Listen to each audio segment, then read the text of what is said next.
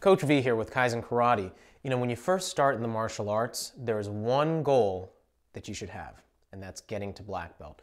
Getting to orange belt or blue belt or red belt or whatever your favorite color is, that's fine. But if you set a goal from the beginning to get to black belt and you have a clear vision of what you're trying to do, that's going to be your best path to getting to black belt. And here are some tips for how to get there. If you really want to get to black belt, let your instructor know that. Tell him or her that that's your goal.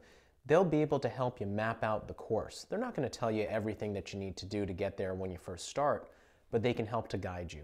The other thing is, when you first start in karate, and if you know that black belt is your goal, you should set it as a priority in your life. If you're a child, you should make sure that you have time each week, once a week, to train. If you're an adult training, make sure there's no other distractions. Make it your own personal time. That's you time, each and every week, for you to train. If you make it a priority and you're consistent with your training, you will be able to get to black belt. But we recommend that when you first start training with karate, make black belt your goal.